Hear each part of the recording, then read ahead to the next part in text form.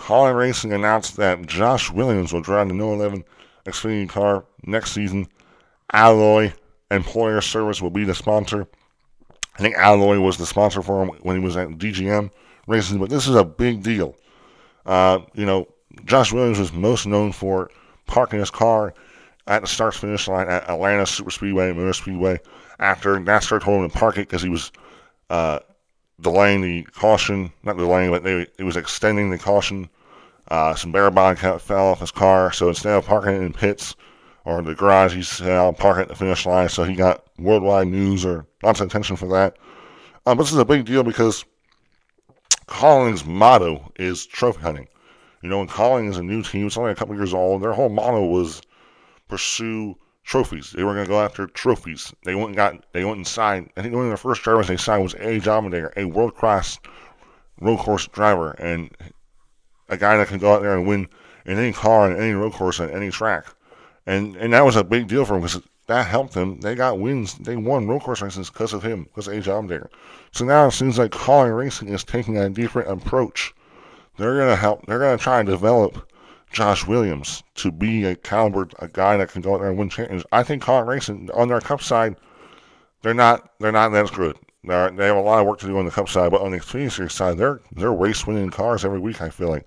They're championship-level cars. Now, they may be a little bit behind when it comes to that, the championship aspect, but they're good. Josh Williams' overall career stats in the Cup Series is 10 top 10s, 0 top 5s, 0 poles. It's only then 9 laps. Average finish of 22.7. So I guess he's not had great stats. But I think they see potential in him. And, look, it could also be because of money. We all know this sport has a lot to do with money. So it could be that he was bringing in a lot of funding. And Kaulig needs funding. And they see that this guy has a lot. They see potential. And look, Josh Williams' personality. He has a great personality. If he can be successful and win, that's going to be big for the sport because he's a funny dude. He literally, after parking it in the start-finish in Atlanta, he got sent to the NASCAR Hall and had a big old shebang there. Well, then he went on his own website and sold shirts and said, park it. And those shirts you could have bought on his website. So he took that, what he did, and he tried and made money from it. So it'll be interesting to see what Josh Williams can do in this car. This is going to be Josh Williams' probably best opportunity he'll ever maybe get. And maybe if he performs really good in Kaulig, he can move up. But it'll be also really interesting. We don't know what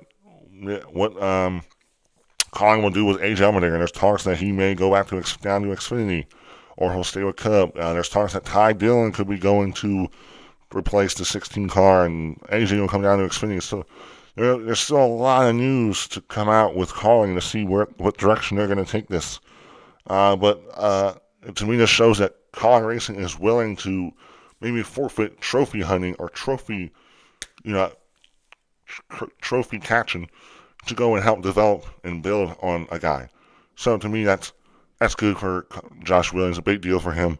Excited for him. I like Josh Williams. I think he has personality. He could be a star in the sport.